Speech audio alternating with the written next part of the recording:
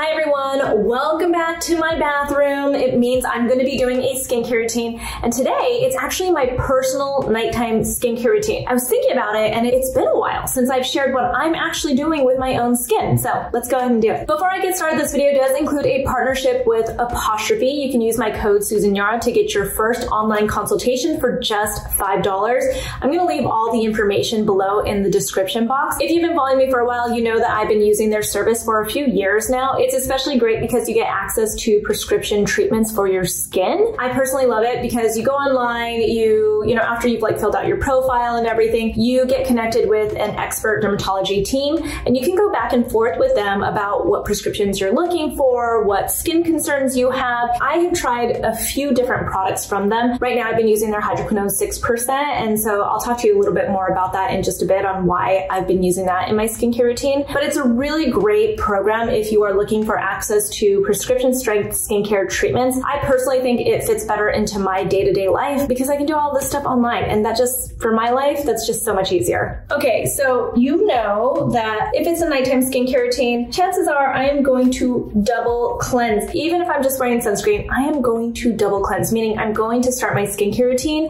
with an oil-based cleanser. And by the way, I do want to point out, yes, my brows are especially dark right now because I dyed them this morning, and I left the dye on for just about 10 extra minutes and it made my brows look so dark. I did it on purpose, by the way. I did want it to last a little bit longer. I have a feeling that when I go in with this cleanser, it's going to lighten them a lot. But if not, just bear with me. Tonight for my first cleanse, I'm going to go in with this one from Tatcha. This is the Indigo Cleansing Balm. I've just been using this a lot. I'm more than halfway through with it. I especially love that it has this little scoop that is just built into it. But you can see, I've been using this a lot. It's especially easy to travel with because it's kind of compact, but you get a decent amount of cleansing balm into it. And it has this, you know, it's just so nifty. Everything about it. It is fragrance free. It's a pretty standard cleansing balm. So some people might find it to be expensive. This was sent to me in PR, so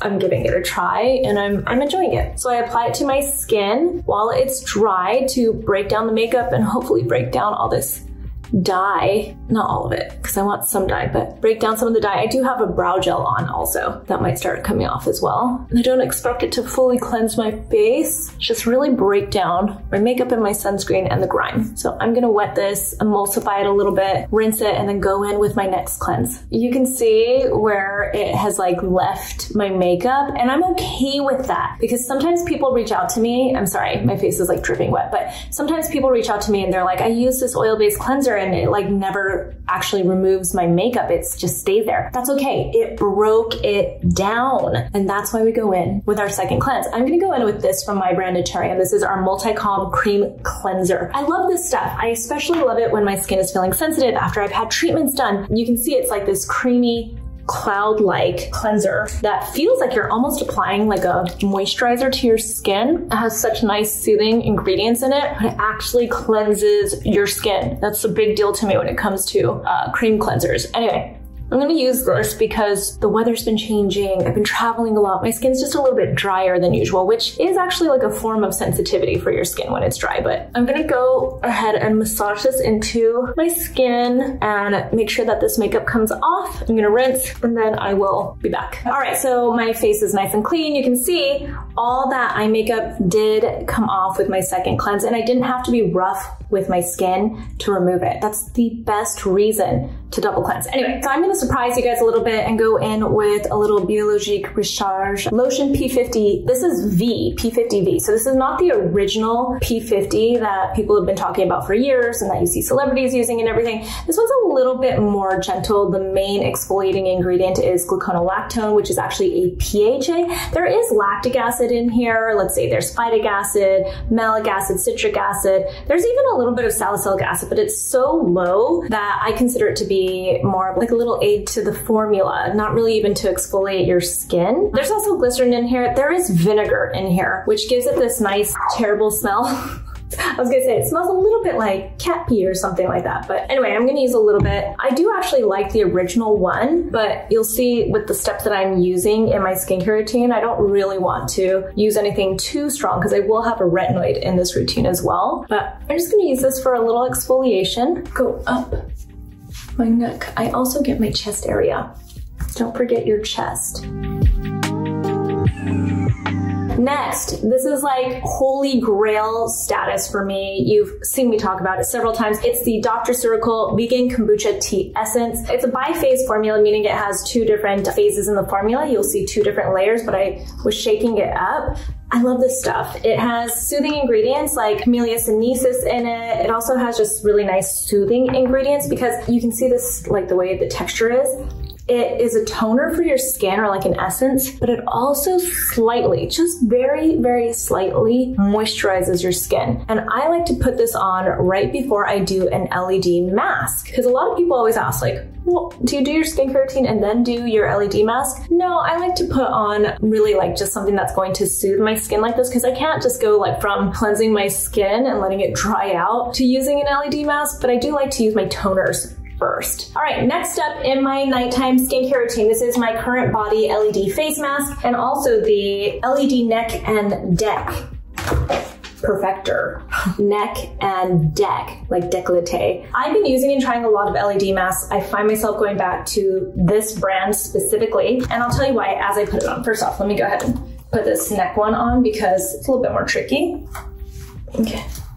All right, so I like to kind of get this one tight. I've got such a small neck that it actually wraps around. I don't know if this is the way you're supposed to do it, but this is how I do it. Anyway, I kind of pull this into my shirt. So you can see I have it like tucked in to my shirt. If I was wearing a robe, same thing. So it's got the LED panels here, LED panels across my chest. The reason why I keep going back to the CurrentBody LED mask and the neck deck, one, they fit all the, you know, like the wavelengths and everything that you want when it comes to an LED mask. But also with all the other brands out there, you know, I reach out asking them questions about it, like what makes it different, where is it made, all that kind of stuff. And I feel like CurrentBody has done a really good job of getting me a lot of information. Besides meeting the standard of what you want for your LED mask, they also have something called pillow technology that, you know, ensures that you're getting this distribution of, you know, the wavelengths and everything, the LED light. Go put this on. It's a little bit harder to talk now. Anyway, so this is what it looks like on. My husband is still not used to it, but I don't care at all. My kids are totally used to it. They don't care when I'm wearing this thing, but I usually wear it at night when they're sleeping, like right now. I'm gonna turn it on. It is just 10 minutes, and surprisingly, it relaxes me.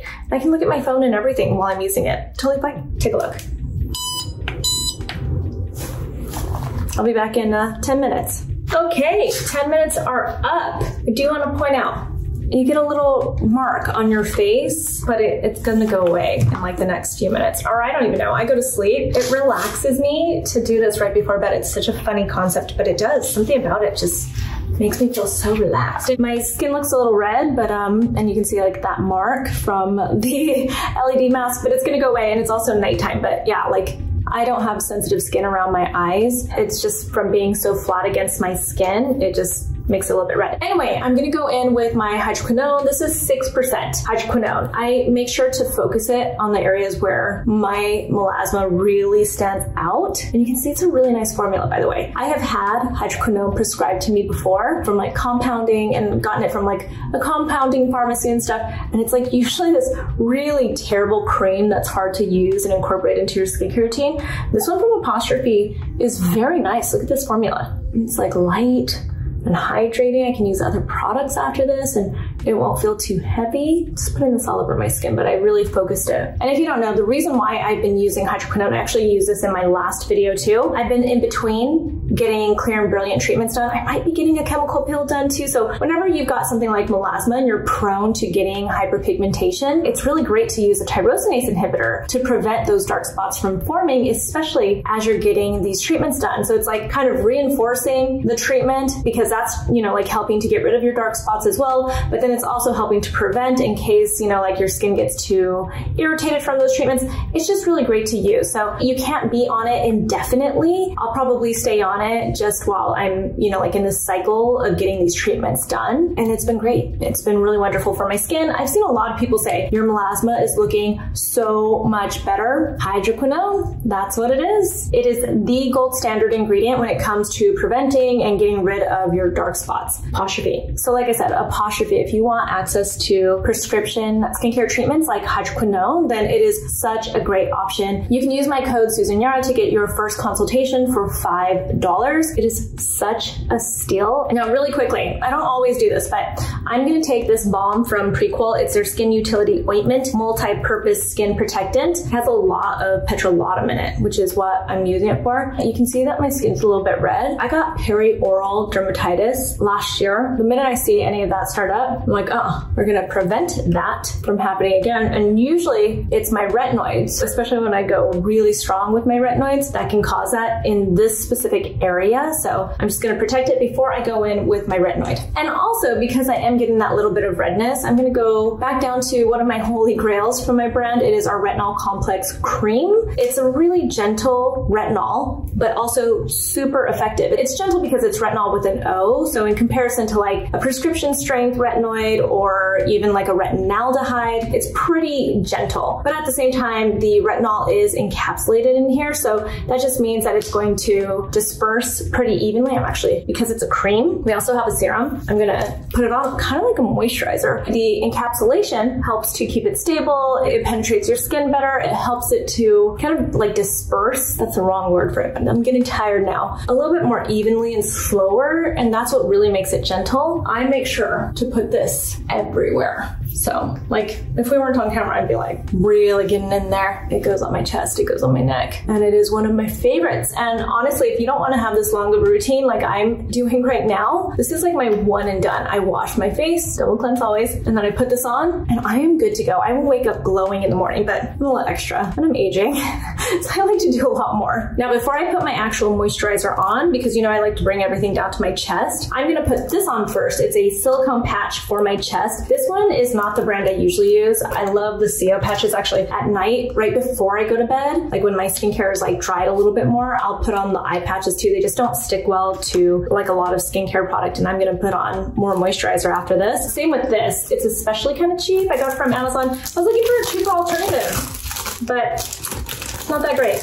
Anyway, I am gonna still use it though because I paid for it. Silicone patches are great. I have been using silicone patches for a while now. I especially love to use them around my chest area. Hold please, let me get this situated. I especially like to use it around my chest because I'm a side sleeper. And so it's great on my chest area because when I wake up in the morning, I was starting to notice I was getting all these like fine lines. They would go away, but I know what that means. It's going to get crepey over time. One of these days I'm going to wake up and the lines aren't going to go away. So I'm trying to get ahead of it with silicone patches. Again, these ones are not that great because you can see how it does this right here. The CO ones go a little bit deeper, and that's honestly what I want because I'm preventing that like squish. But I do try to wear a silicone patch on my chest and around my eyes to help prevent more wrinkles. All right, for moisturizers, it's one of my favorite products from my brand Naturium. It's our Plant Ceramide Rich Moisture Cream. It is so buttery, so nourishing for the skin. Once it starts getting cold outside, it's the first thing I put on. Like I go right back to it because it really is one of my favorite moisturizers of all time. And of course I just wiped off all that balm I forgot. So I'm gonna bring it all down here. And when my skin gets really dry, by the way, I will double moisturize. I'll put on this and then I'll top it with our Intense Overnight Sleeping Cream, which is less of a moisturizer and more of a balm. Or you can put like an oil, like I just got this oil from Farsáli. You can put an oil, just a few drops is all you need, on top to just really lock everything in. That's the whole point, just locking it all in. I love juicy nighttime skin.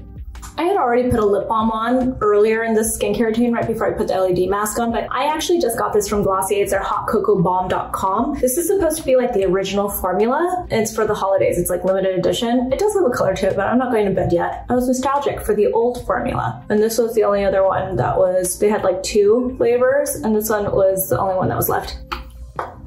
I don't love it as much as I used to, or maybe it's just because it's the hot cocoa one. It wasn't my favorite. Like that's not what I was always into. I was like into the like coconut one and the mango one and everything. But anyway, that was my nighttime skincare routine for the most part. Sometimes it changes up, guys, like throughout the week even. My nighttime skincare routine, my morning skincare routine, it can all change just depending on what my skin is experiencing. This is pretty much what I do at night, but it really does change up too. So remember, skincare is so personal to what you are experiencing, and what works for me might not work for you and vice versa, and that is okay. The reason that you have options is because you might need products that I don't need and vice versa. So I hope that this was a helpful video for you. If you have any questions, obviously feel free to ask. You can find me on social media. I'm at Susan Yara, and I'll talk to you soon. Good night. I'm gonna go sleep.